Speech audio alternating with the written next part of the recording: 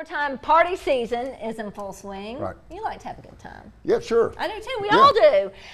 But when we are hosting a party, what is our responsibility if someone is injured at our home? And this is a great topic because we have 4th of July in just a few short weeks, and we all love to entertain on the 4th. I've got a case right now that happened last 4th of July. Really? Happened over in Mississippi. Absolutely horrific, horrible injury that happened to someone that was, there to have a good time, and it was absolutely no alcohol involved in this case, but this person was horribly, horribly injured, and things like that unfortunately do happen. So if you're going to host a party, you don't have to be, like as diligent as, say, a grocery store or a restaurant and things of that nature, as far as making sure that everything is safe. And stores, they have to do that because they're getting benefit from you being there.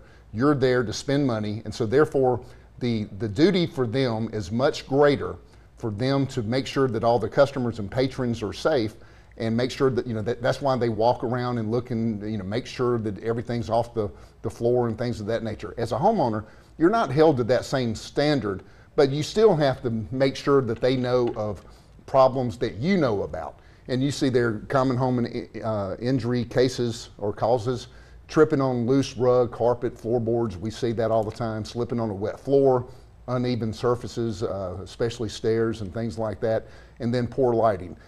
The main thing you have to know is that you're not charged with the duty of, let's say you have a party at 5 o'clock.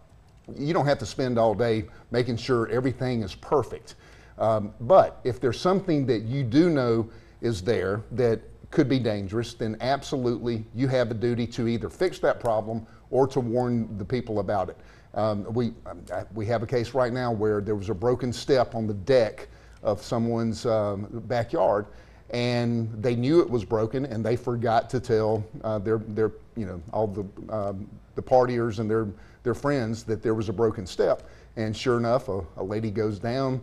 She misses, or that broken step, she loses her footing, she falls, she had horrible injuries, head injury and things of that nature. And so, yes, the homeowner is going to be on the hook for that because they knew of a problem and yet they didn't do anything about it. So the bottom line is, if it's always a good, it's a good thing to walk around, and do a checklist. Just do it. Do a check. Make sure there's nothing, holes in the backyard that your dog may have dug up or things of that nature. But just look and see. But you don't have to spend all day doing it like a store does. But if you know of a problem, you have to do something about it.